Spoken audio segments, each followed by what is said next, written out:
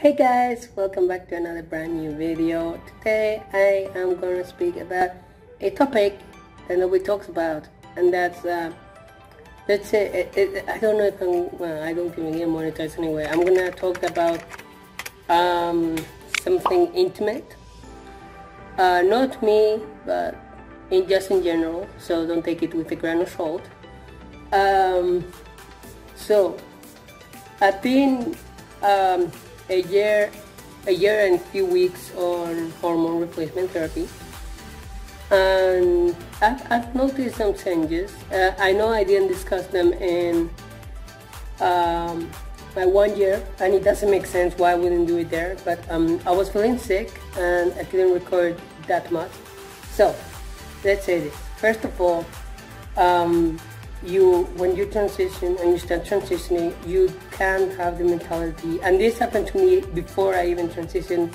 Don't go into YouTube and watch people transitioning or timelines, because trust me, that's depressing to see. Like, you're happy for them, but because you haven't started the process yet, you kind of like say, I wish it was me, and it kind of gets to the point of, yeah, it's annoying, you know, it's annoying. So that will be my first tip. Don't focus on other people's transition, because as I mentioned before, over time,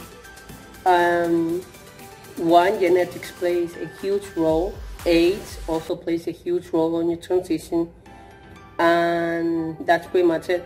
So what do I mean? I'm gonna cover it by age. So age, I don't want to discriminate anybody that has transitioned at a later stage or an early stage or whatever. It's just in general. So transitioning plays with age as well. So once you turn like 30, around 30, well, to be honest, not even that, because I've seen people transitioning at that age and they look amazing. So I don't know.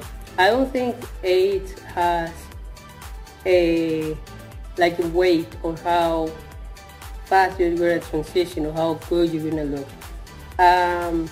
Obviously, the younger you do it, apparently the better. I don't have any evidence or anything, so don't come at me.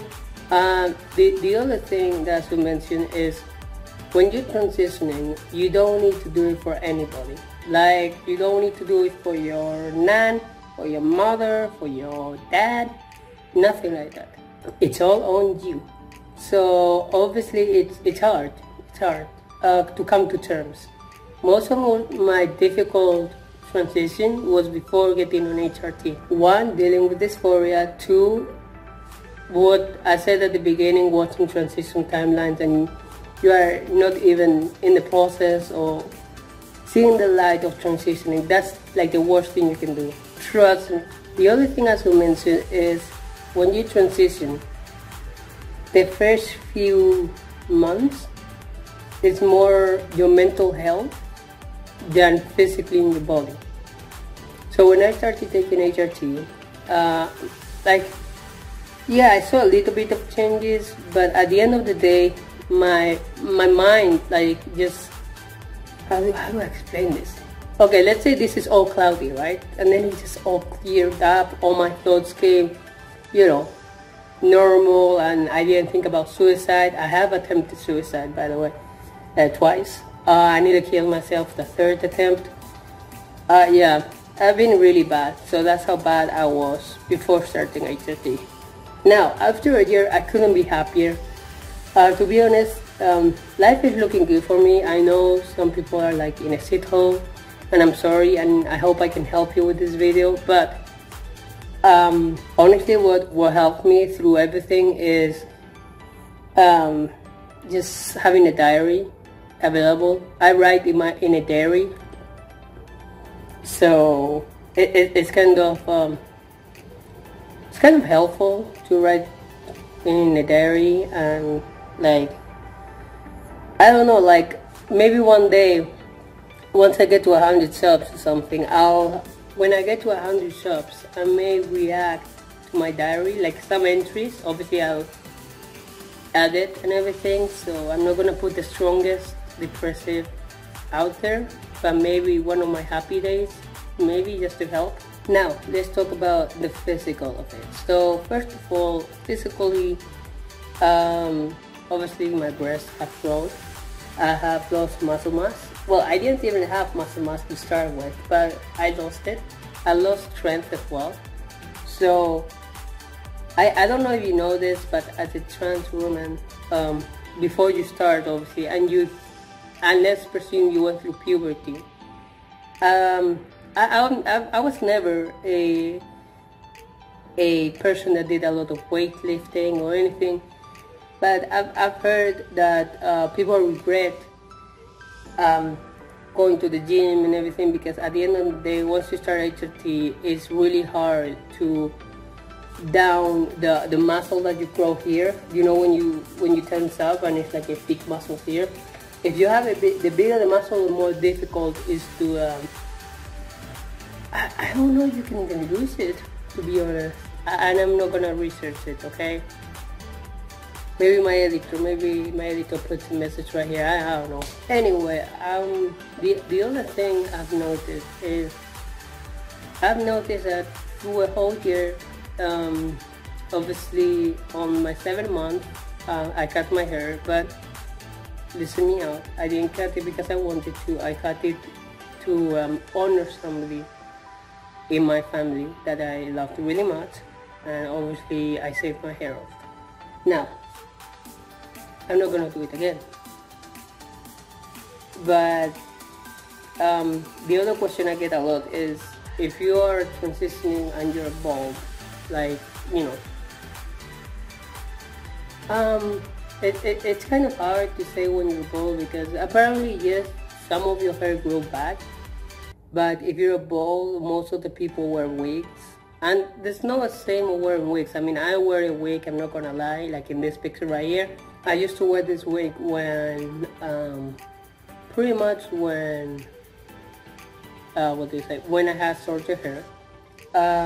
The other thing is, I decided to show you some pre-transition photos of me doing my makeup and everything. I look horrible, but that's what I had at hand. Like, sadly, I am so thankful for people that helped me, but obviously it's hard because, you know, at that time, I didn't have money to buy stuff, so I had to go to my friend's house to get makeup, and obviously the sister is, you know, not my skin color, so it kind of looked awful.